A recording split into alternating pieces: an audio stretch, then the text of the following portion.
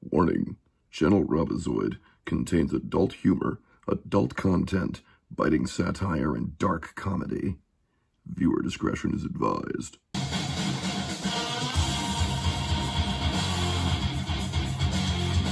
Endorse Kamala Harris yet because, quote, you don't hire someone unless you give them an interview, unquote. Is that all it takes? Will he endorse Harris after today? I think that he is doing his job representing the Teamsters, which is he is making it clear that they aren't committing to a particular party just because of a party affiliation. But what he cares about is who is going to be best for workers, who's going to be best for unions.